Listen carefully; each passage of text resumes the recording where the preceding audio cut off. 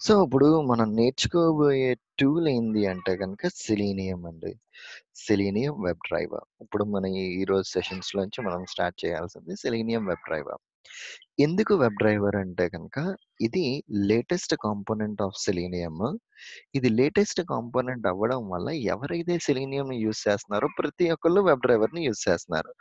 So, ఆ reason కొలిది మనం డిఫాల్ట్‌గా ఈ సెలీనియం వెబ్ డ్రైవర్‌ని మన టూల్ కింద ప్రిఫర్ చేసి మనం మన ఫర్దర్ ప్రాజెక్ట్స్‌లో కానీ, అన్నిటిలో కానీ ఈ ఫ్రేమ్‌వర్క్‌ని యూజ్ చేసుకుంటూ వెళ్తాం మాట.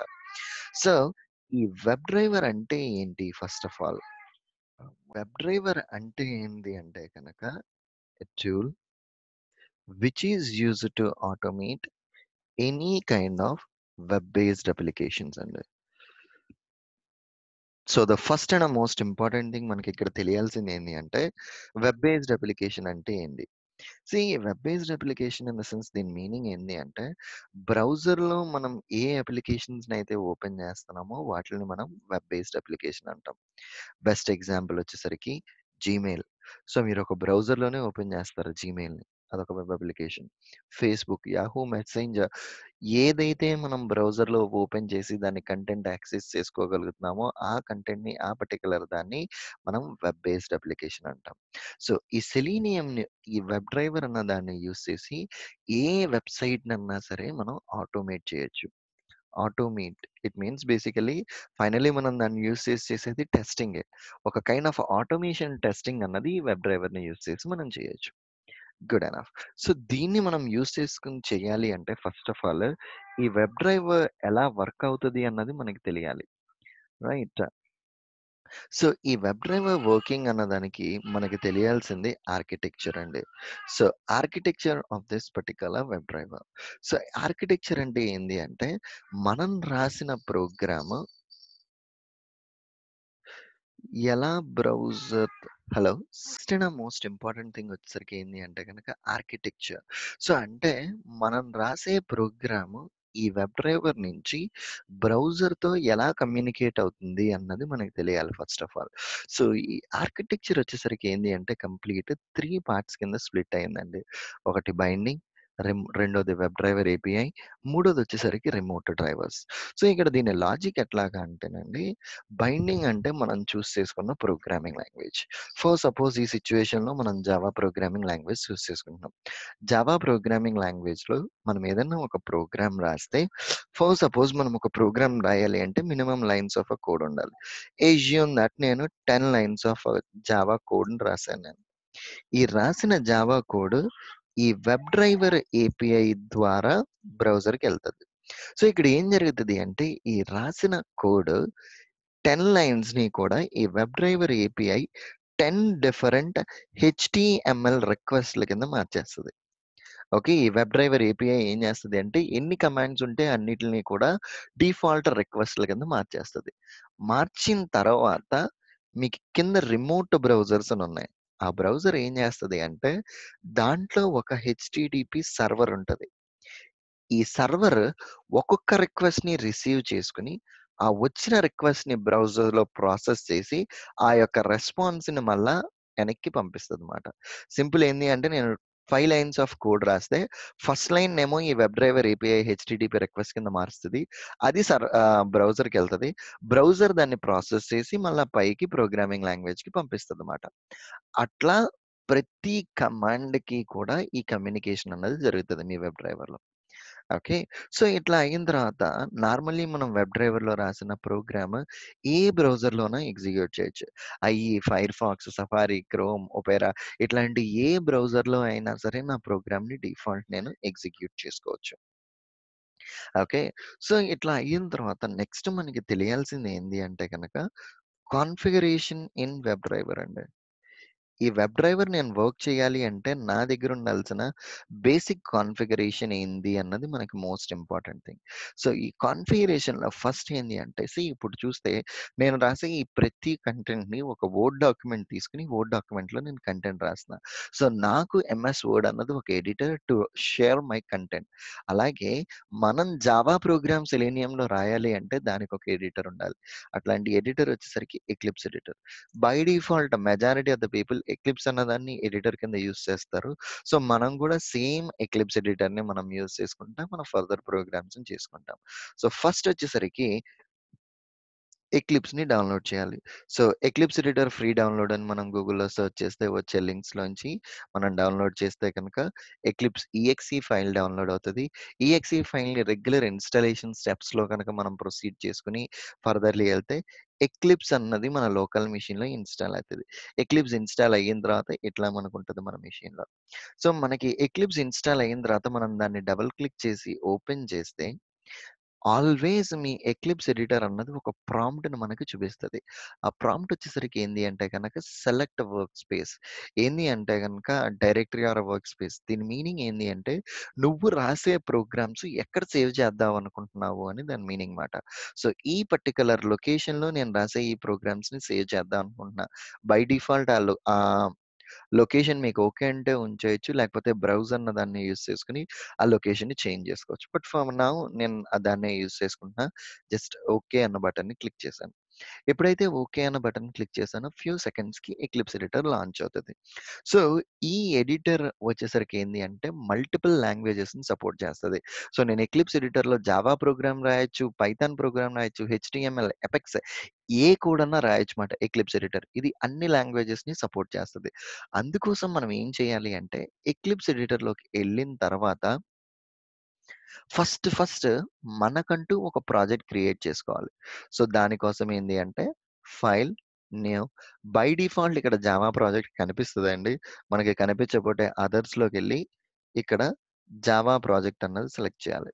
జావా ప్రాజెక్ట్ సెలెక్ట్ చేసిన తర్వాత దీనికొక నేమ్ ఇస్తున్నా. సో, హియర్ నేనిచ్చే నేమ్ ఏంది అంటే గనక ఫాస్ట్ ట్రాక్ అని ఇస్తున్నా. Okay. So, fast track. Click on next button. And click on finish. అక్కడే మీరు ఫినిష్ అని క్లిక్ చేయొచ్చు. It's not mandatory. You have to click on next. ఇక్కడ ఫాస్ట్ ట్రాక్ అన్న ఒక ప్రాజెక్ట్ క్రియేట్ అయింది. లెఫ్ట్ హ్యాండ్ సైడ్‌న నాకు ఎక్స్‌పాండ్ బటన్ ఉన్నది. ఈ ఎక్స్‌పాండ్ బటన్ కనుక నేను క్లిక్ చేస్తే by default SRC, JRE system library 2 ఉన్నాయి. జేఆర్‌ఈ సిస్టమ్ లైబ్రరీలో జావాకి సంబంధించిన మొత్తం జార్ ఫైల్స్ అన్నీ వచ్చేసినాయి. ఎస్ఆర్‌సిలో మనం సోర్స్ కోడ్‌ని క్రియేట్ చేసుకుంటాం. That's fine. సో, ఇప్పటికి నేనేం చేశాను అంటే ఎక్లిప్స్ ఎడిటర్ అన్న నా ఫస్ట్ కాన్ఫిగరేషన్‌ని దీన్ని డౌన్‌లోడ్ చేసేసి, ఇన్‌స్టాల్ చేసేసి ఒక న్యూ ప్రాజెక్ట్‌ని కూడా క్రియేట్ చేసి నేను పెట్టేసుకున్నాను. నెక్స్ట్ పాయింట్ వచ్చేసరికి నాకేంది అంటే ఎక్లిప్స్ అయిపోయిన తర్వాత నాకు కావాల్సినది ఈ వెబ్ డ్రైవర్‌కి సంబంధించిన జార్ ఫైల్స్ కావాలి.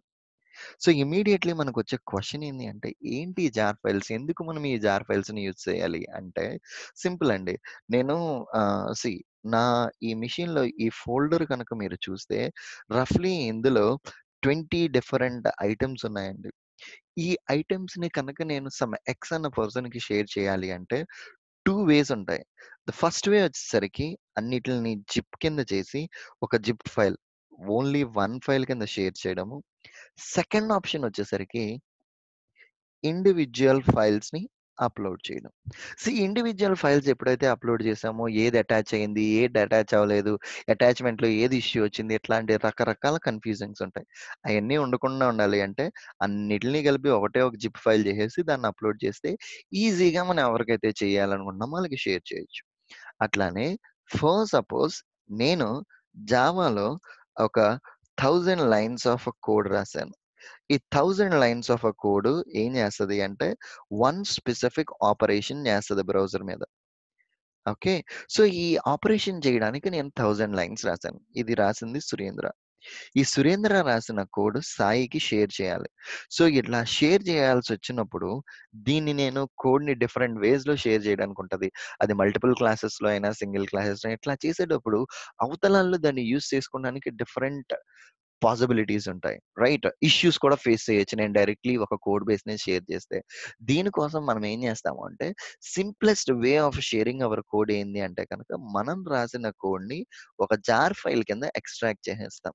సో, దీనివల్ల ఏమవుతది, నా కంప్లీట్ కోడ్ అంతా ఈ జార్ ఫైల్‌లోకి మార్చేసాను నేను. సో, నేను ఎవరికైతే ఈ జార్ ఫైల్ షేర్ చేస్తానో నేనేదైతే ఈ లాజిక్ రాసానో సింప్లీ అందరూ కూడా ఆ లాజిక్‌ని యూజ్ చేసుకోవచ్చు. బాటమ్ లైన్ వచ్చేసరికి అక్కడ జార్ ఫైల్ అన్న కాన్సెప్ట్ వచ్చింది. ఇట్లానే ఈ వెబ్ డ్రైవర్‌కి సంబంధించిన జార్ ఫైల్స్ ఉంటాయి. వెబ్ డ్రైవర్ అన్నది ఒక టూల్ అండి. దానికి కూడా సమ్ బ్యాక్ ఎండ్‌లో కోడ్స్, సిరీస్ ఆఫ్ యాక్టివిటీస్ అయన్నీ పెర్ఫార్మ్ చేస్తేనే అవుట్‌పుట్ వస్తది. మీరు వెబ్ డ్రైవర్‌ని మీ ప్రాజెక్ట్‌లో యూజ్ చేసుకోవాలంటే డైరెక్ట్‌లీ యూజ్ చేసుకోలేరు. ఇట్లాగే వెబ్ డ్రైవర్‌కి సంబంధించిన some set of jar files ఉన్నాయి. సెలీనియం టీమ్ ఆళ్ళు ఈ వెబ్ డ్రైవర్‌కి సంబంధించిన జార్ ఫైల్స్ అన్ని ఇంప్లిమెంట్ చేసి, ఇది ఒక జార్ ఫైల్ కింద మొత్తాన్ని కన్వర్ట్ చేసి సెలీనియం అఫీషియల్ వెబ్‌సైట్‌లో పెట్టారు.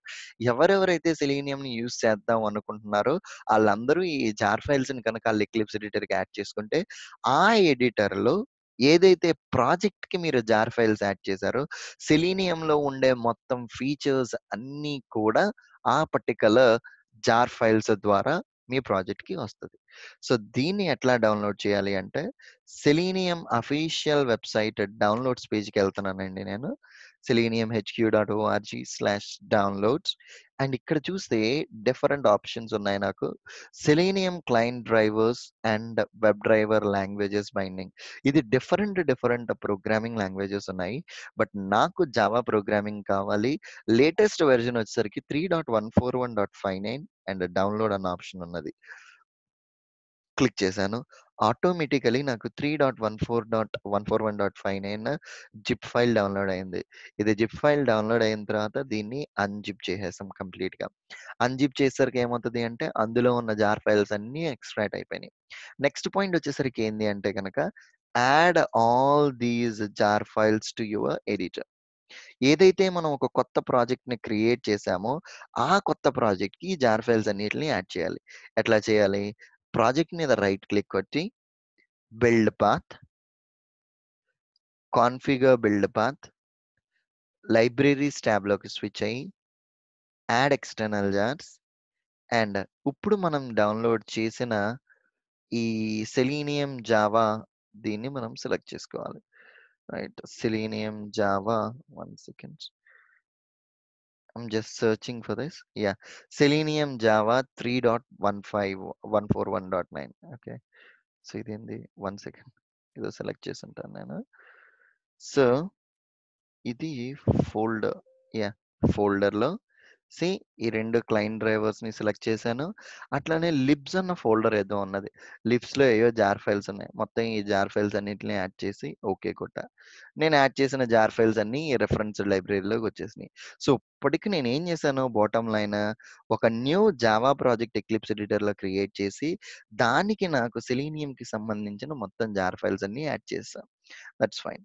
అండ్ ఈ సెలీనియం అఫీషియల్ వెబ్‌సైట్‌లోనే మనం కొంచెం కిందకి స్క్రోల్ చేస్తే వీళ్ళిక్కడ ఏమిచ్చారు అంటే గనక third party drivers, bindings and plugins and platform supported by selenium browsers అని ఉన్నది.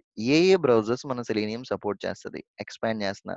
Firefox, internet explorer, safari, Opera, chrome and Chrome is supported by the Chromium projects. Please refer to this documentation for any compatibility info. Okay. నేను సెలీనియంని chrome browser మీద launch చేద్దాం అనుకుంటున్నాను కాబట్టి, already official వెబ్‌సైట్‌లో selenium సైట్‌లో దీని గురించి ఏదో డాక్యుమెంటేషన్ ఇచ్చారు కాబట్టి, నేను క్లిక్ చేశాను. అది క్రోమ్ డ్రైవర్ పేజ్‌కి తీసుకెళ్ళింది. ఇక్కడ దాని గురించి ఇన్ఫర్మేషన్ ఇచ్చారు. Web driver is an open source tool for automated testing of web applications across many browsers. It provides a capability of navigating the web page, user interactions, and more. Chrome driver is a standalone server that implements on a WebDriver standard. Chrome driver is available for Chrome on Android and this particular one. You can view the current implementation status here.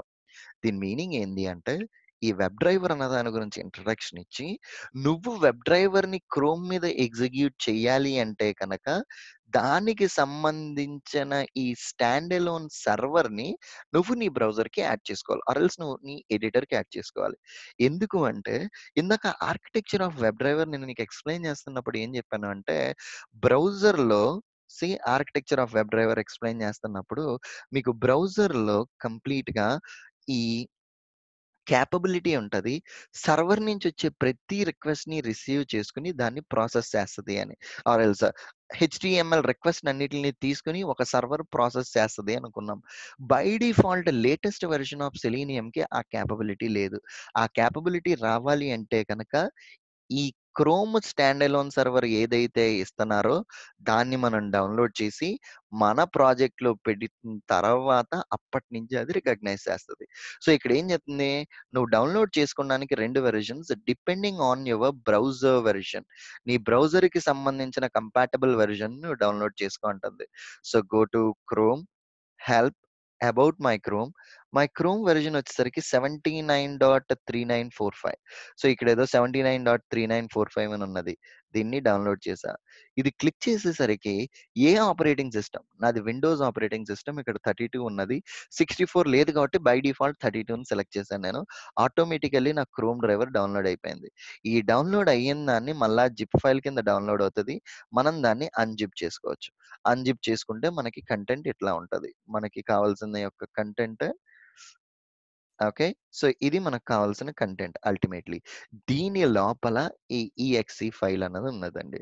ఈ EXE ఫైల్‌ని మనం ఏమీ చెయ్యక్కర్లా. Just EXE file యొక్క పాత్‌ని మన ప్రోగ్రామ్‌కి input కింద ఇస్తే సరిపోతది. Okay. Good enough. Done the deal.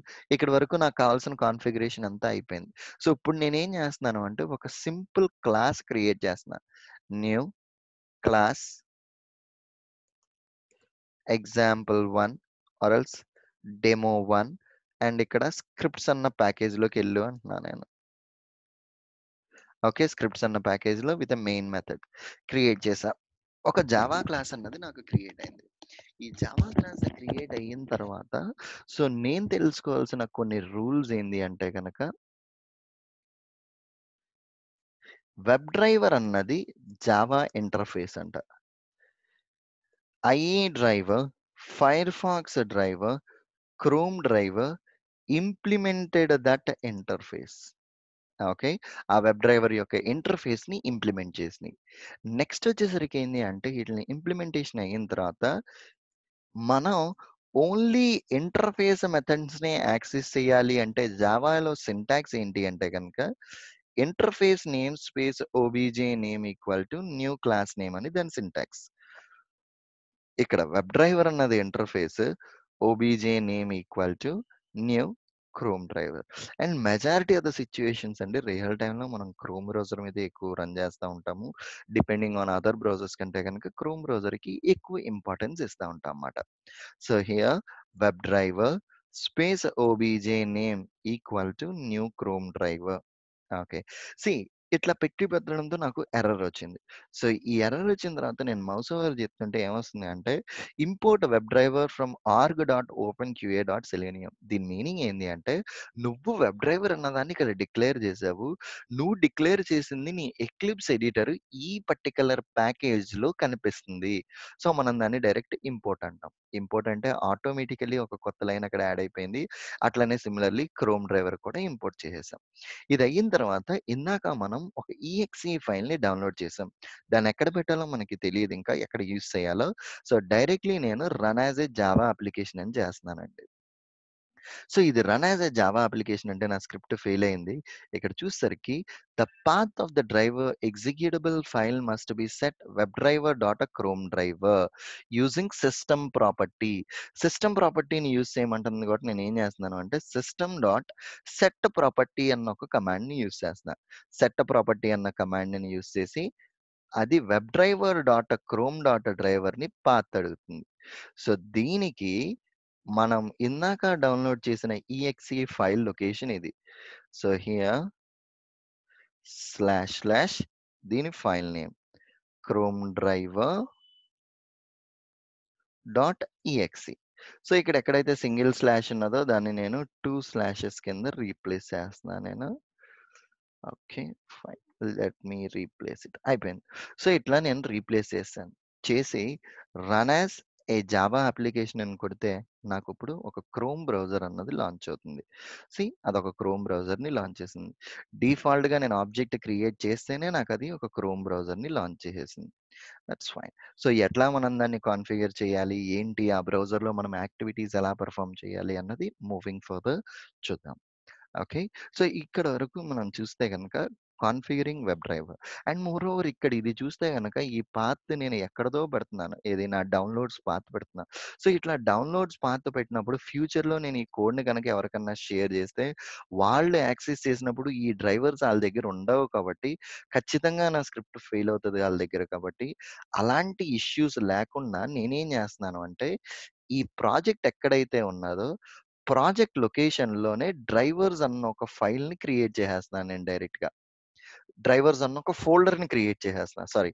So, ఇది నా ప్రాజెక్ట్ అండి. ఈ ప్రాజెక్ట్ ఫోల్డర్ లొకేషన్‌లో డ్రైవర్స్ అని క్రియేట్ చేస్తున్నా. సో దట్ మూవింగ్ ఫర్దర్ నేను ఎవరికైనా ఇది షేర్ చేసేటప్పుడు డైరెక్ట్‌లీ ప్రాజెక్ట్ కింద షేర్ చేస్తే ఆటోమేటికల్లీ ఆళ్ళకి డ్రైవర్స్ కూడా ఎళ్ళిపోతాయి. అందుకని నేను ఆ డ్రైవర్‌ని కాపీ చేసి ఇందులో పెట్టేసా. ఇప్పుడు నా ఎక్లిప్స్ ఎడిటర్‌లోకొచ్చి ప్రాజెక్ట్‌ని రిఫ్రెష్ చేశా. ఎప్పుడైతే నా ప్రాజెక్ట్‌ని రిఫ్రెష్ చేశానో ఇదిగో ఇక్కడికి డ్రైవర్స్ వచ్చేసింది. ఇందులో ఈ ఇన్ఫో ఎళ్ళిపోయింది. సో, ఇక్కడ నేనేం చేస్తాను అంటే ఎంత పాత్ బదులు drivers slash chrome drivers of EXE. ఇప్పుడు ఇంకొకసారి రన్ చేస్తా. సో, ఆల్రెడీ ఈ డ్రైవర్స్ అన్న నేమ్ మన ప్రాజెక్ట్‌లోనే ఉన్నది కాబట్టి మన ఎక్లిప్స్ ఎడిటర్ దాన్ని రికగ్నైజ్ చేసి ఆటోమేటికల్లీ యాక్షన్ అన్నదాన్ని పెర్ఫార్మ్ చేసింది. Thoughts it. ఆటోమేటికల్లీ యాక్షన్ అన్నదాన్ని పెర్ఫార్మ్ చేస్తుంది. ఇది simple way of configuring A web driver programme అండి. ఓకే. ఇక్కడి దాకా అర్థమైందా? ఏమన్నా క్వెషన్స్ ఉన్నాయా మీకు?